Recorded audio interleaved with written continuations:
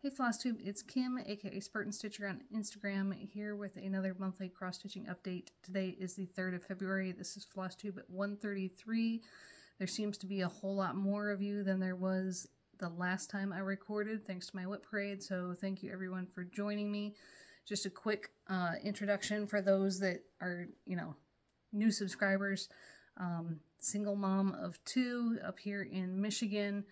Used to be in the Air Force, so I've lived all over the country, traveled all over the world. Some of my previous videos have a lot of Air Force stories. I have a bird, I have a parrot, had a dog. So just up here living the life in Michigan. And I am one of the 2 admin for Full Coverage Fanatics. So you'll see I have a lot of full coverage pieces. I'm really into motivating people to get progress on their full coverage pieces, but I also have some non-full coverage as well. So I'm goal oriented. I like, even in my hobbies, to see progress. So you'll see that I'm just really pushed to do my best that I can. It gives me satisfaction to meet goals and all that. So for January, it's already been a good month. I've started out the year good. I don't know, it's just trying new things, seeing what works, trying to improve on my numbers from last year, trying to get more progress. So this month, I worked on 6 different pieces, which is already a huge improvement. So I'll show you all 6 of those. We'll talk numbers and all that. So my New Year, New Start was a Greyhound Year by the Blue Flower. This one I am stitching it on 2 pieces of fabric with the intent of cutting it apart and putting each one in a frame, swapping it out monthly. So I stitched just the January dog and the mug and the little snowflake motifs there on New Year's Day, and I got it done. I had not at that point bought any of the called for specialty threads, so I just went into my stash and saw, based on the pattern, which ones I thought would actually show some variegation, and if I had any colors that were kind of similar.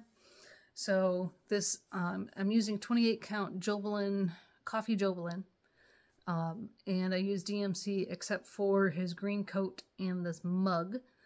So for the green, I had Crescent Colorworks Eve's Leaves, and I stitched that round and round. And then for the mug, I used DMC Variegated 4000, which you see has browns and grays, a little bit of tan in there, and I stitched that round and round as well. I have went to my LNS Stitch in Time today, and I picked up, based on the pattern, the 4 hand-dyed threads that I thought I really need based on the pattern that would show their variegation, that I didn't know if I'd have something for. So they're all Gentle Arts. I've got Fisherman's Wharf, Barn Gray, Sable, and Moonlit Path. So I picked up those 4 today. I did browse around the shop a little bit, but the LNS is one where you kind of really have to take some time and dig through things. It's fun looking through stuff, but I also had the girls sitting in my truck, so I didn't take too much time to shop around and get other stuff. So that was my New Year, New Start. In Full Coverage Fanatics for the year, we have seasonal events.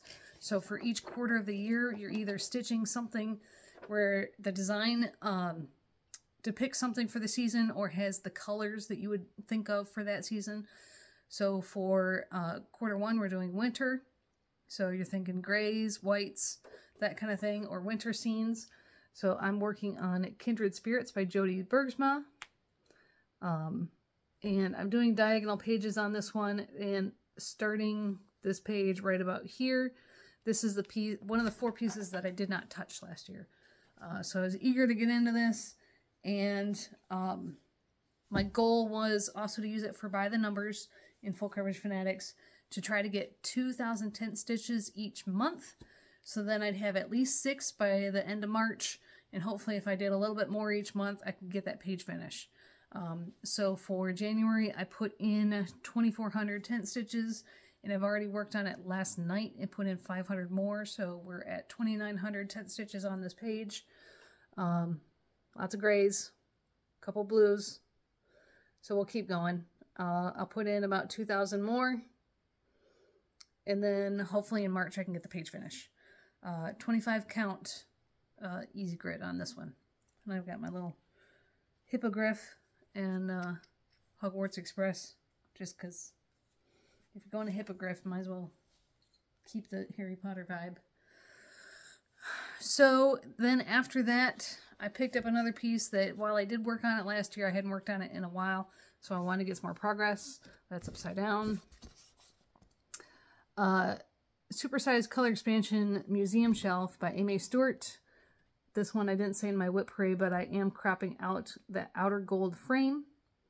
And the page I am on, or was on, is this one with the book with the dino face up here, the mastodon.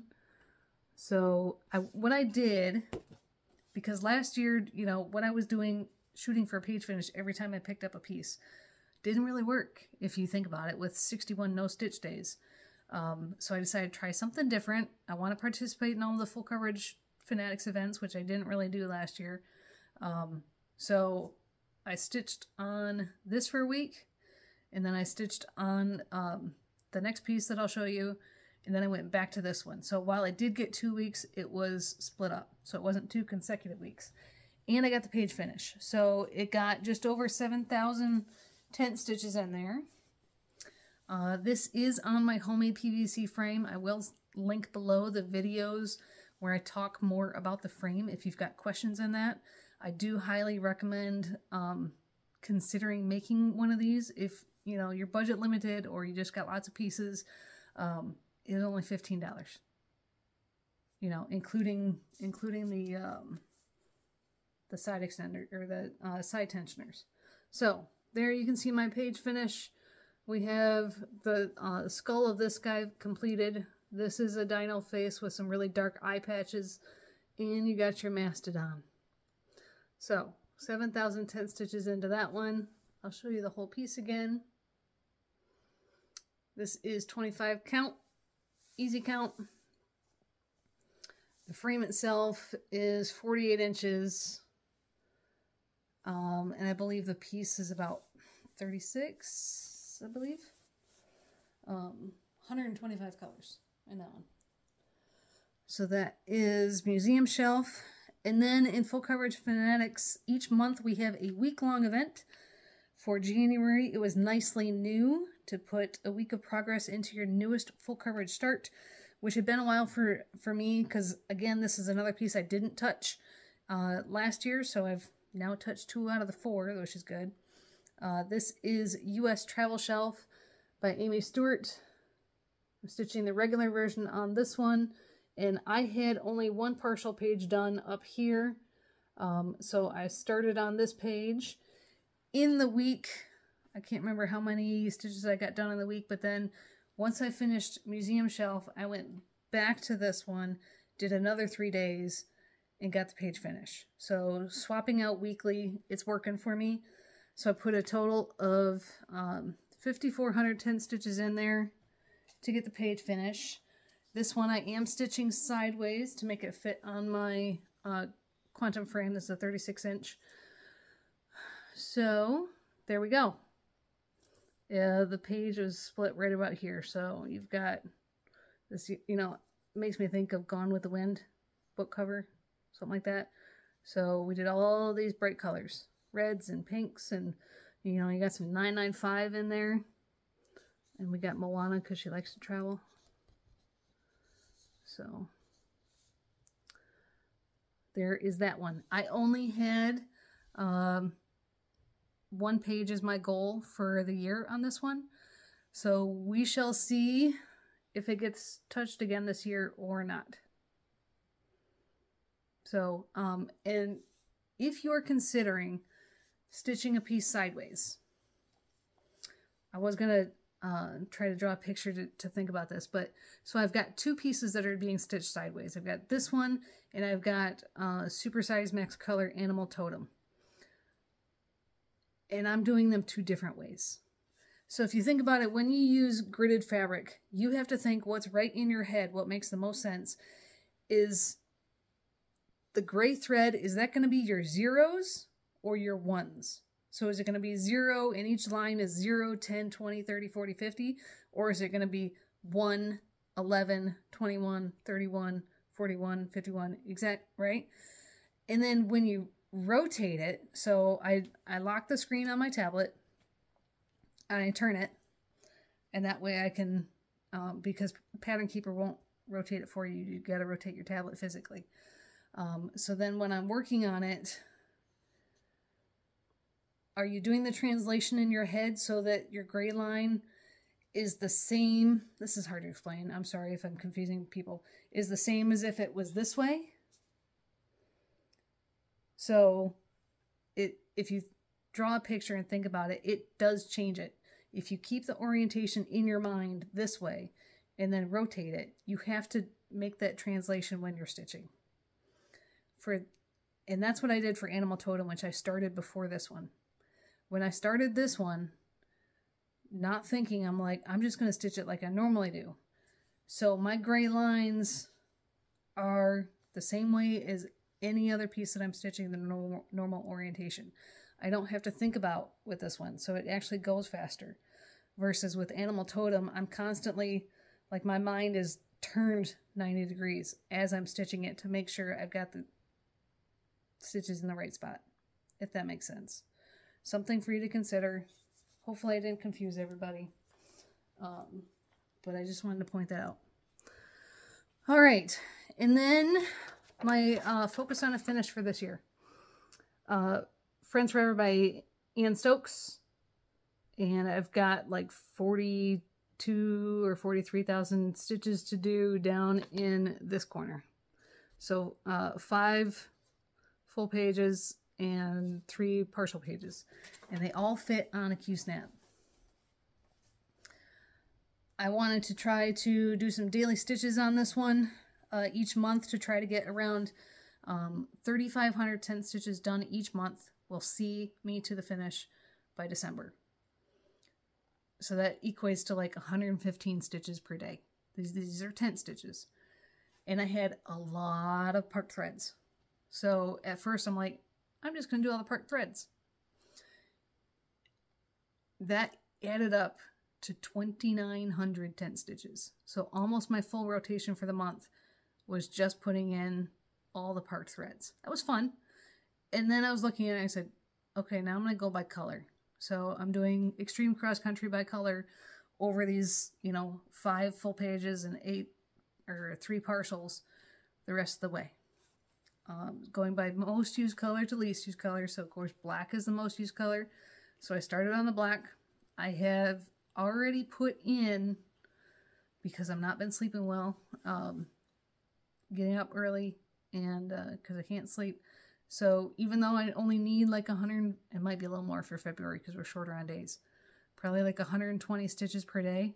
I've been putting in a lot more already, and I've already stitched on it today. So I did 3,510 stitches for January, plus already 800 for February.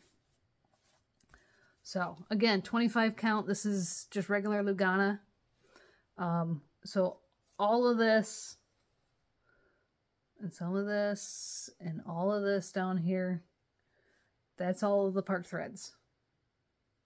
So that was 2,900, plus there was a little bit of black I had to do up here, and then I've done 800 more. There is still over 7,000 stitches of black to do. So all you're going to get for February and March is more black. And then we'll have a whole month of $37.99. And then almost a full month of $33.71. So we'll see how this goes. But I've got the whole thing gridded. You can tell I've got 2 different colors of gridding. So this is the blue, and this is the, it's like the silver, what they call it. It escapes me right now. This blue, I had 1 spool of sulky thread that I bought in 2017, and I finally used it all up. And this piece and Sunday Delight are my only non-gridded full coverage pieces anymore. So I already had the silver. I don't really care for it because it is harder to see. But I'm not going to buy a whole nother spool just to finish up this piece and Sunday Delight that's going to be finished next year.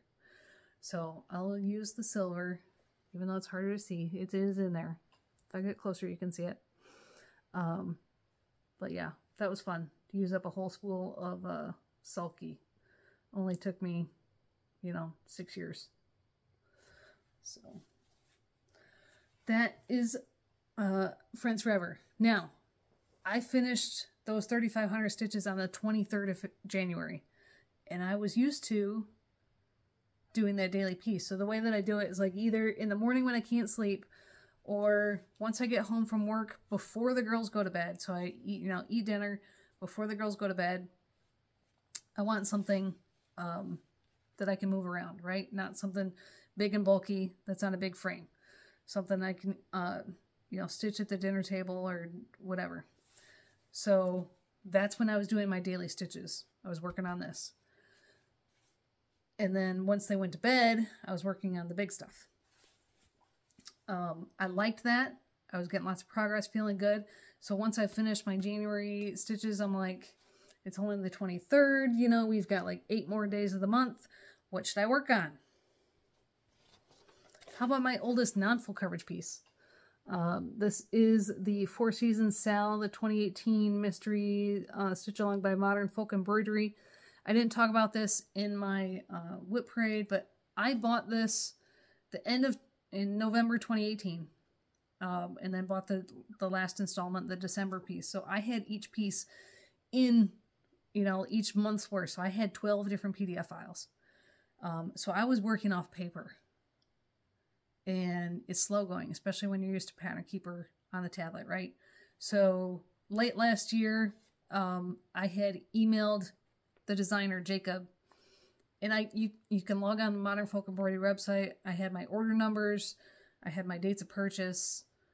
I referred him to my Instagram where he could see I was working on the piece.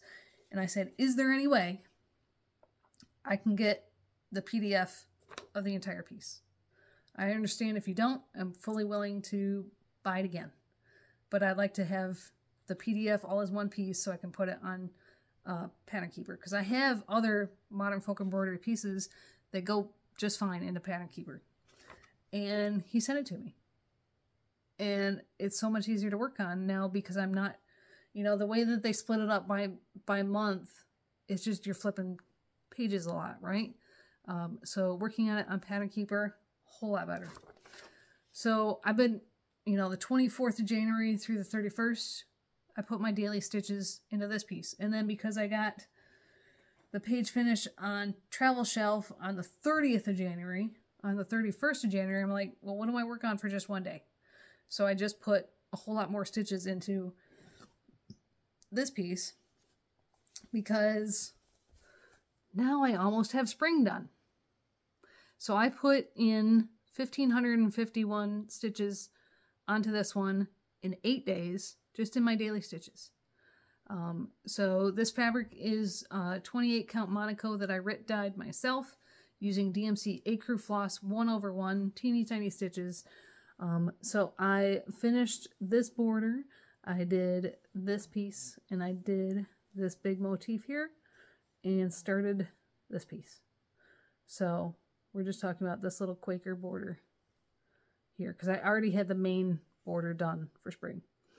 So, I'm liking this. I like how, working on my 2 oldest full coverage and non-full coverage pieces. I'm going to continue doing that. I don't know how much progress that'll give me. My goal for the year was only 12 days on this piece. Obviously, I'm going to get a whole lot more than that just doing little amounts of daily stitches. We'll see if I get to a finish. We'll see if I get close to a finish. Either way, it's a huge win for me. I'd really like to see this one done. So that is the Four Seasons sale. So those are all 6 pieces that I worked on this month. 0 no stitching days. I worked every single day. I think there were 2 days where the only piece I worked on was either one of those daily stitches. So that works for me. That was my goal. Like if I'm so tired at night that I can't really barely do anything, let's just put a few stitches in. You know, if I can get past, I just need 115 stitches. I can do that, right? It's working. Okay, let's talk numbers. January full coverage, I've already put in 18,504 tent stitches. Divide it by 2, you got 9,250 regular full stitches. For non-full coverage with the Greyhound piece and 4 seasons, I've got almost 2,300 stitches. So that's a great way to start the month or start the year, right? Let's see. One thing that I have been forgetting to show you guys. I've shown this before every single year. Is my Ort lamp. I bought this thing I've been working on filling it for 6 years, and I normally show it right after Thanksgiving. So, and you know, end of November, beginning December is when I normally show it. Well, I kept forgetting. So you've got 6 years of Orts are in here, and this thing's packed down. Like you can't really push it down anymore. That's packed. So I bought this lamp, and there is the regular lamp piece that came with it. The lamp shade I had to buy separately, but this lamp, and there's different sizes of it, I got from Target online. So that is my Ort lamp.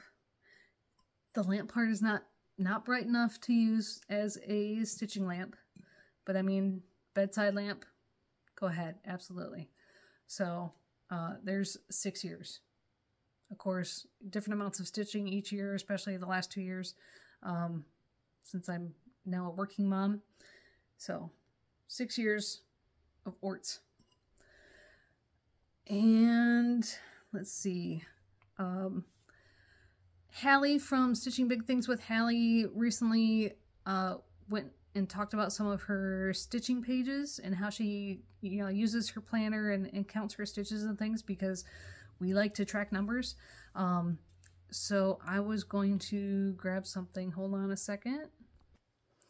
Okay, so what Hallie does is she uses a regular planner and writes down each day how many stitches she gets into each piece, and then totals it up for her monthly stitches. I don't know if she tracks it. I think she does track a number of stitches per piece. I do it a little bit differently. I prefer each night when I'm done stitching, I keep one sheet of scratch paper per whip. So like, here's my scratch paper for the 4 Season sale. It's actually a leftover sheet. If you remember, I did Camelot sampler. So this was just an extra piece of paper. And each day I just write how many stitches into it. I can write notes like, oh, I did a video then, or, oh, I'm using it for, especially if it's a full coverage piece, I used it for one of these events. Or, you know, every time a new month starts, and then this section you can see was 1 year, and here's another year, and it goes, you know, there's last year. This is my second sheet of scratch paper for Museum Shelf, because it is such a big piece. So there's all my scratch notes for the stitches I did last year, and here's this year so far. So the first week I got done, you know, 4,000 stitches, and posted that, and did a epic journey in full coverage fanatics on that one, and kept going. I got the page finish and did another epic journey. So I use these scratch pages, and then in my planner, my stitchy tracker, I should say, I have got, and I've shown this before, but it was years ago. So my whip list for the year, with start dates, and then I draw a line, and these are all my new starts for this year will be in there. Next page, I have got a space to write my finishes. These are my page finishes for each month.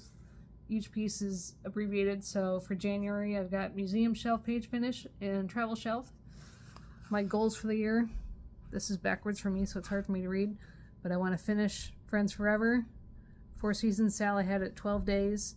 My Santa sampler, I had it 5 days. Templar, I want to get 1 page done. and so on. And then here in this last one, I've got number of page finishes by piece. Okay.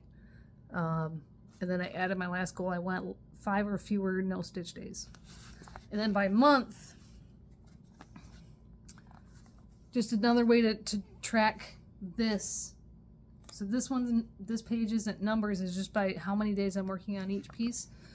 So we've got each day of the month in there, and I write an X if I work on the piece, right? So you can see the first 23 days I worked on Friends Forever, and then the other pieces I worked on. I fill in the triangle if I get a page finish. And then let me show you a page from last year.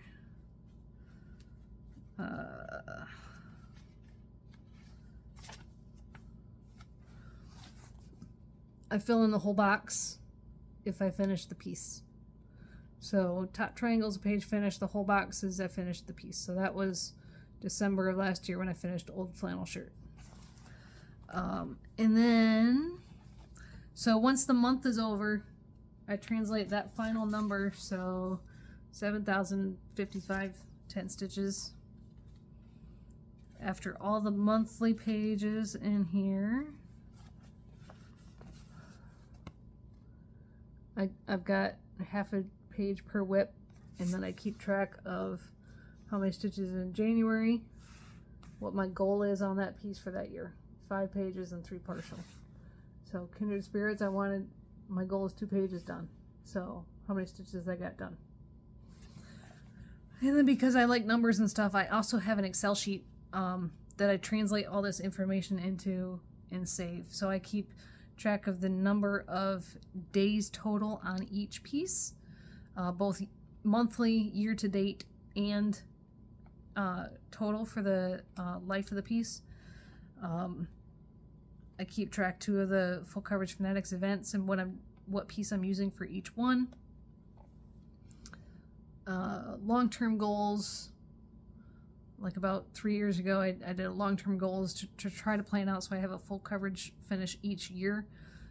Most years that works, and that way I know how many pages to aim for each year, so I can get that that full coverage finish each year. And I think that's pretty much it. Keep track of no stitch days on there as well. So that's kind of my planning for those of you that like planning. Let me look at what else I wanted to talk about today. Yeah, because then I have another page for video notes. I like writing stuff down. It helps my brain. Okay. Just like Hallie says, just going to talk Flosstube numbers, not to make anybody feel good or feel bad, just interesting, right? Before I posted my whip parade, I had been watching other people's whip parades, and one thing I noticed was for people that I was not familiar with when I was looking for new people to follow, the thumbnail you choose can really pique some people's interest. So I took some time and I made a little thumbnail with a picture of each of my 15 whips. Not the whips themselves exactly, but like the design. So as you're scrolling and looking at Flosstube videos, you can immediately see what kind of pieces I'm working on. And I think that is the most important thing that really increased the views and new subscribers that I've had. So my whip parade video is by far my most viewed video out of all, I'll say 140 videos that I have because of the extras. So my whip parade video as of today has 6,100 some odd views. Before that one, my most viewed video was like 4,000, and that's like Flosstube #1. I have gained 384 subscribers. So for you Flosstubers, I think it's really key what your thumbnail is, and also how you title your video. Like, for 2 years now, I've been like two full coverage page finishes, or one FFO, or one, one finished piece, whatever, to let people know, give them a hint as to what you're going to be talking about, what you're going to be showing. Just something I found interesting. And because I got so many views on my WIP parade, I did finally reach the requirements to monetize my channel. And if you're new, I do not like monetizing. I have no interest in monetizing, but YouTube was putting ads on my video anyways. So I figured I might as well gain from it if they're going to put videos on there. Go ahead, skip right through them. Absolutely, no problem with me. I don't care. But I figure if anyone's going to get money from my videos, it's going to be me. So I have started that process. I created that AdSense account, and I'm waiting for the review before they fully monetize my channel. One other haul thing, I had one of my former co-workers from Penske was at Walmart, and he sent me a picture. Walmart is stopping selling DMC floss. So in their clearance aisle, they had one big cardboard box with just a mess of DMC floss that was marked at 10 cents a skein, right? So we're talking like 80-something% off. So I went there, and most of the good colors were gone. And my first thought before I actually went there and saw the size of it was like, I'm gonna get it all, right? No. There was at least, okay, I bought 200 skeins. There was at least 500 more skeins there, and they weren't the common colors. So I went through it. I spent like 20 minutes going through it and picking the most used colors that were there that I know I would use in my pieces. So colors that you recognize, right? So 318, 314, 37.99, $7.99, $8.98. So yeah, $37.53. Colors that you know you're going to use. So I picked up 200 skeins for 20 bucks. So I have, and I've already used 2 of them. So here's 200 skeins of DMC. Yeah, so that's the rest of my haul besides the 4 hand-dyed threads. That's all no, I lied. There's one more piece. I bought one in the sale, the Haid sale. Let me pull it up. This one has been on my wish list for a while. And I finally pulled the trigger.